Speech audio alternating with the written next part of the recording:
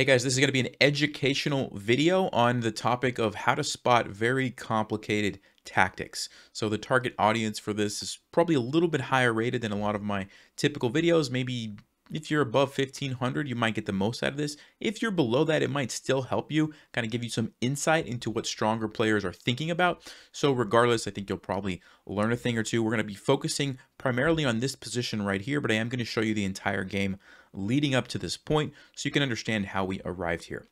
So let's go ahead and jump back to the beginning and we'll get started. All right, so here we go. I was playing as white against a strong national master. Played the Caro-Kann, and I played the line that I teach in my e4 gambit course, and it's this bishop c4 line. It's basically the point is we're going to immediately put pressure on this pawn on this diagonal and then follow it up with f3 and give up this pawn to get the f file open, and it leads to some very nice attacking positions. So I like to play this one. I talk a lot about it in my course, and I did play f3. Now, my opponent accepted it. They don't have to accept it. Sometimes people will decline it with e3, which is kind of boring in my opinion, but a lot of people do accept it. I captured. There's a couple of moves that black could play here. Bishop g4 is a blunder that actually happens quite a bit. It's a very standard move in the Caro-Kann, but it's bad. And if you would like to pause, how do you think I can take advantage of this? Well, if you had a chance to look at that, there's two ways to do it, but bishop takes f7 check is very simple. And when the king recaptures, the knight comes in with check, unleashes my queen, and I'm getting my piece back. And I'm also, the black king now has no castling rights. It's kind of open because it's missing the f pawn, and this is a great position for me. The other way to play it, which is also good for me, is to play knight to e5 right away.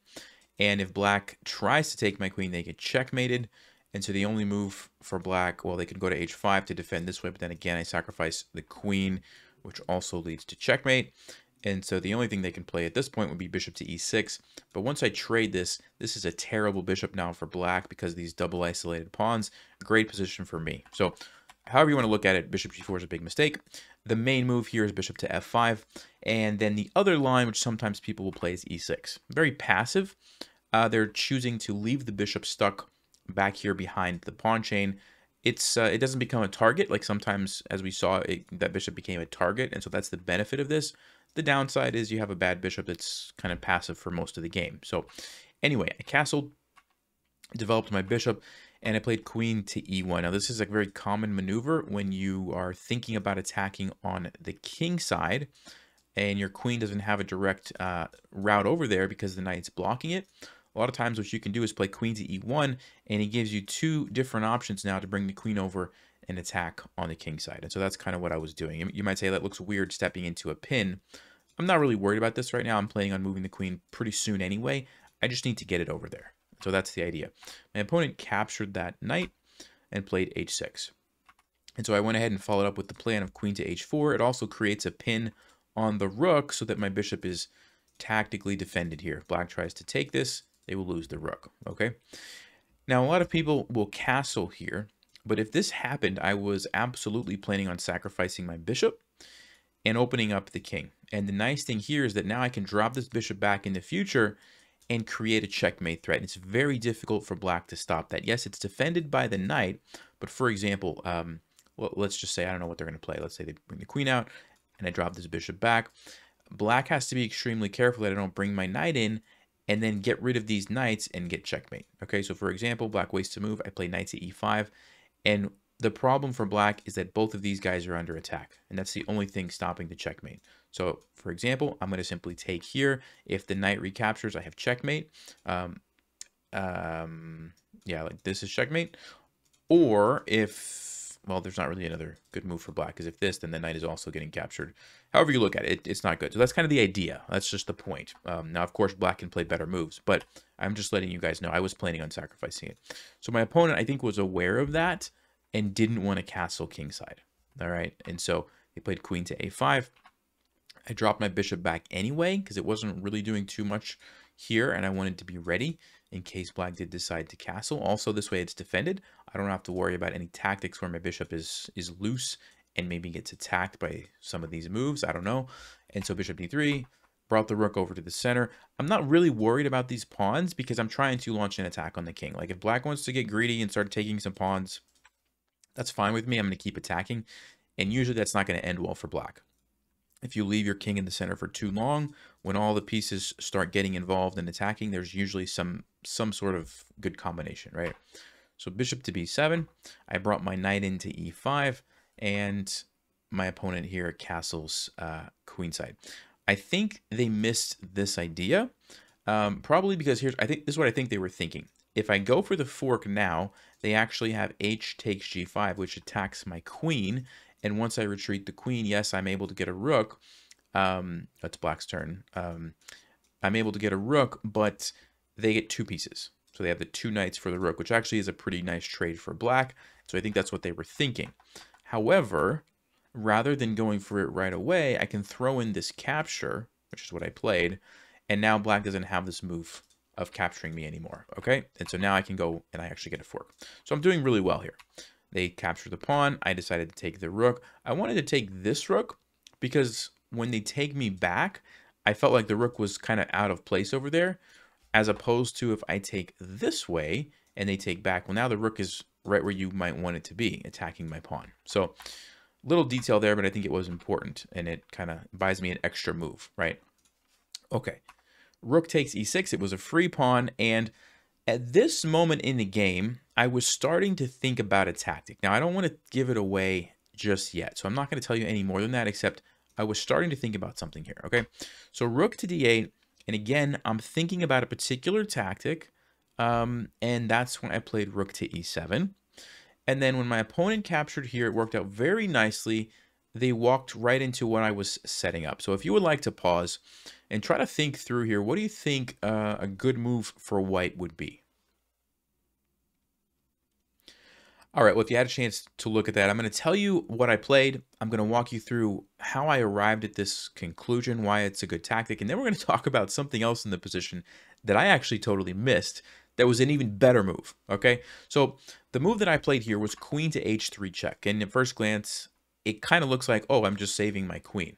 Actually, I'm not. I mean, yes, I am saving my queen, but I'm actually setting up something else by going here. And the point is that after the king moves, which is what I was expecting, I have this move, rook takes b7 check. And the point is that after the king takes, I now have bishop to a6 check, and my opponent here resigned because they're about to lose their queen. So how did I see this, right? Like what was going on? Well, back here, as soon as my opponent took this, it reminded me of a tactic that I've seen in the past. And the tactic that I've seen in the past is there is a piece somewhere along here, a rook or a queen, something that's attacking the queen, except the bishop's in the way. And if you can move the bishop with a check on the king, then it unleashes that piece and you can take the queen for free. So that was like in my mind, but of course I don't have a piece here, right? I don't have a rook or a queen there, but I was thinking, I wonder if I could do that. I wonder if I could set up that by moving my queen maybe back here or my rook up or something like this, right? So I kept that in the back of my mind as the game went on. So of course I'm going to take that. And then remember when I said I was kind of setting up that tactic? Well, one of the problems with that not working is that both of these moves aren't check, right? They have to be check or it doesn't work. I can't really get rid of the bishop, but I can get rid of the pawn. So I captured it thinking to myself, okay, I'm getting closer now. Like if I brought the rook back and the bishop here with check, that's one way to do it. So I'm kind of thinking about that. And then my opponent played here. And again, I'm thinking, okay, I probably want to move this somewhere. This is super obvious. If I move here like that, my opponent's going to see that right away. So how can I disguise that? How can I find a more complicated version of that? And I was thinking of this move, queen to h3 check. But then I said to myself, but then the problem is the king's going to be on a dark square, and I can't check with the bishop on the dark square, so it's not going to work, right? But then I thought to myself, but if my rook's on e7 and I sacrifice with a check, that's probably going to force the king to take. And guess what? b7 is a white square that my bishop can attack with check. And if my queen happens to be here on h3, guess what? I can take the queen. So that's what my brain was thinking about. And that's why I played rook to e7. Now, it also happens to be a good move. I'm not just like putting all my eggs in one basket of like, okay, if my opponent, sees this, I'm just done for. No, this is a good, solid move, regardless of if this tactic ends up working out. But it's there, and I wanted to try to go for it. And at the same time, this is a great move, right? And sure enough, my opponent captures, and it worked out perfectly for me that it probably looked to my opponent like I was just trying to save my queen with a check, when in reality, I'm actually setting up this nasty tactic, right? And so they really needed to play rook to d7 to try to hold on. It's still not a great position for black. I can take the pawn, and this is pinned, and it's, you know, still good for me, but that would have been better. They did play king there, and then I did the follow-up, and like I said, they resigned. So that's what my brain was thinking about. Hopefully that helps you guys a little bit there. But I want to point out something else, and that's the fact that in this position right here, I had a much better move than queen to h3 check. Now, whenever you see kind of like a winning line, there's not really anything wrong with playing that. So I don't feel bad that I play this, right? But it just goes to show that there's so many options in complicated positions like this. And before I say anything else, if you would like to pause, what do you think the actual best move in the position was? It's not queen to h3. Well, if you had a chance to look at that, the move here is rook takes f6. And there's so many things about this move that we have to talk about. First of all, why are we giving up our rook for a knight? That's one reason. Second of all, or maybe this should be first, why are we giving up our queen, right? So let's start with that one, because that one's easy. The point here is that we have a checkmate. That's just our ladder checkmate. There it is. Game over. Which, honestly, I didn't even think about in this position because, you know, like right here, this is not checkmate. That could block. And also, I didn't really want to move my rook off the back rank because I was worried about stuff like this. And then the third thing is like, I'm just giving up my rook for the knight. Even if, you know, I would have, let's just say, seen this. What about this? This is another part to the puzzle. Like, why am I giving up the rook for the knight? So if you'd like to pause, what's the follow-up here for white? Well, if you had a chance to do that, it's the move queen to g3. And it's an amazing little simple move, but it's just threatening checkmate. And it turns out black can't stop it.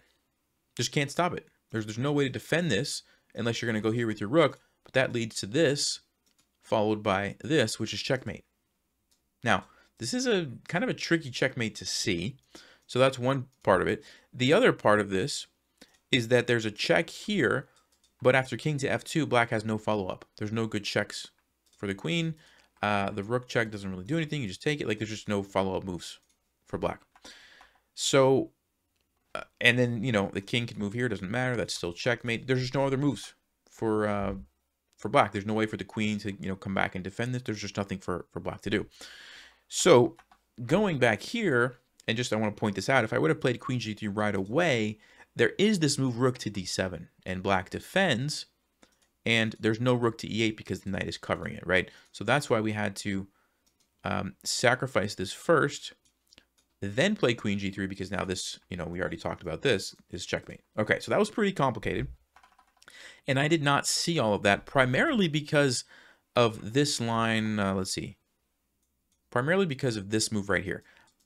The fact that there was no way for black to, you know, stop this checkmate wasn't really on my radar. And so giving up the rook to set that up, it was just, I wasn't even thinking down that line, right? Also, I was focused on this tactic, which was a good idea, and it worked out in my favor, and I won the game.